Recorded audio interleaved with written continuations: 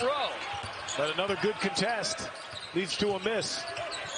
Adjustments from the Bulldogs. Shot clock is trimmed to 10. Butler has not scored in 4 minutes. Carter breaks them out of it. For Butler, those mechanical issues for their plane, which led to them flying the morning of this game. And here they are after falling behind 15-0. Carter with a spin. That was pretty. Only 2 points in the opening half. 1 for 6 from the floor. Make it 1 for 7 as Oduro stood him up. Good job by Telford trying to go at the big, trying to pick up another foul on him. And Oduro just putting those hands straight up. Carter switches and stars. Baker's dozen. We drink out here in Rhode Island. You know what? Dunks. We'll show up in January. There'll be a full-on Nespresso machine for Donnie Marshall. There you go. That dribble alive. You just got to get to your open spots. They'll find you. Butler with 3 timeouts. Providence with 2. Free throws from here. Both teams in the bonus.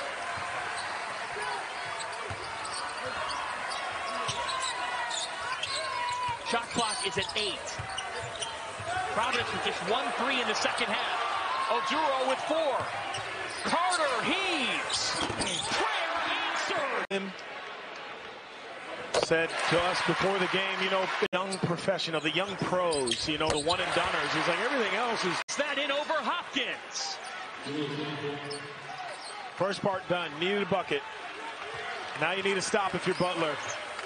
And I think the same holds true for Providence. You got to get downhill, get into the paint. Kim English told him that midway through the second half.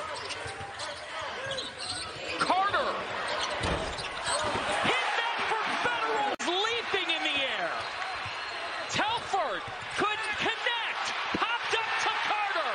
This place is ready to burst.